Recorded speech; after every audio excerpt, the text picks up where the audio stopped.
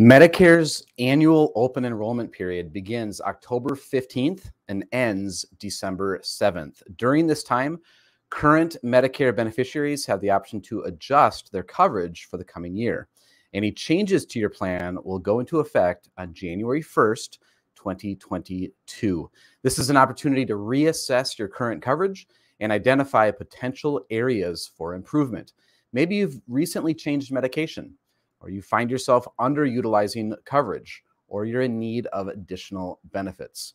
Before open enrollment begins, you'll receive a report outlining your current coverage. Review your elections carefully, especially if you have not updated coverage in the last few years. Medicare offers a plan finder tool to help compare other offerings if you're considering making a switch. Your health insurance coverage in retirement should work to protect your financial well-being. This is why I'm doing a 3-part presentation series on the topic of Medicare. 2 weeks ago, I did a 30-minute overview on Medicare basics. Last week, I talked about transitioning to Medicare and how health insurance works after you leave your job. This week, I'll take a deep look at what people need to know about Medicare and long-term care in a more comprehensive presentation titled Managing Healthcare Expenses in Retirement. If you'd like to join me live, or if you'd like to be notified when the recording is made available, please head over to the events page on our website for details. The exact web address is www.investwithccg.com/events. In this week's recap, the debt ceiling was raised until December, and the employment numbers paint a confusing picture. I'm going to play the intro here, and then we will take a closer look at what's going on in the markets. Life is too short to worry about what the next headline could do to your life savings. Hi, my name is Eric Hagan, and I keep my thumb on the pulse of the economy and the markets so my clients can focus on the things that are actually important to them. Thank you for joining me the next few minutes on today's weekly economic video update.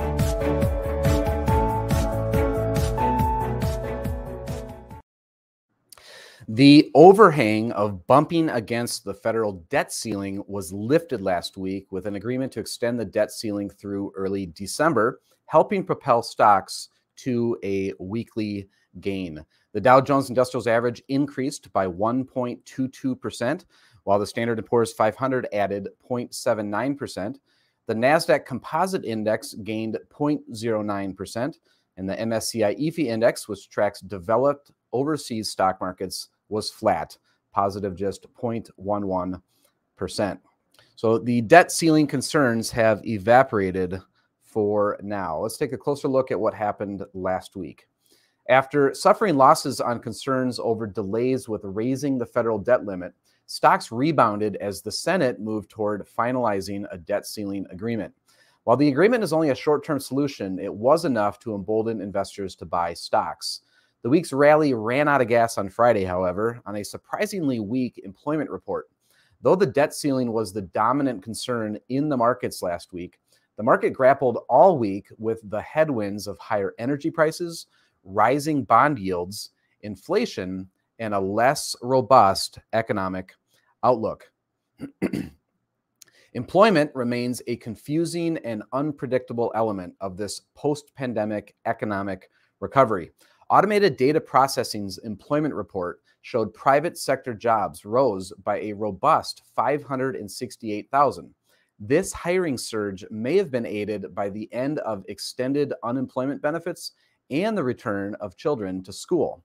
This improving labor outlook was reinforced the following day as weekly initial jobless claims fell below their 4-week moving average, while continuing claims fell by nearly 100,000. The employment report on Friday was a different story. The economy added a disappointing 194,000 jobs, making September the slowest month for job growth this year. The unemployment rate declined to 4.8%, while an increase in wages generated inflation worries. As always, later on today, I will be emailing out our full economic update. If you're not getting this and you would like it, you can head on over to our website and subscribe to that email list, and then you will get it. In this update is also our financial tip of the week. If you are looking for ways to save money, you'll want to pay attention to this week's update. We've also got different financial data that we're watching, companies that are reporting earnings, plus a riddle for you and a quote as well. And of course, while you're over there at the website, be sure to check out and RSVP for those upcoming events. Hey, this is Eric again. That's it for today. Don't forget to subscribe before you leave. Here at Capital Consulting Group, we provide personal wealth planning and fiduciary investment management solutions for individuals, couples, and families. To learn how to see your entire financial situation, both today as well as every year into the future, go to clearfinancialfuture.com and watch the short 2-minute video. To learn how we give our clients' life savings the attention it deserves and to see how we're doing, visit smartmixportfolios.com. And lastly, if you'd like help investing your 401k at work, visit me over at 401kinvestmentpros.com. Thank you again for your time today. I'll look for you next week.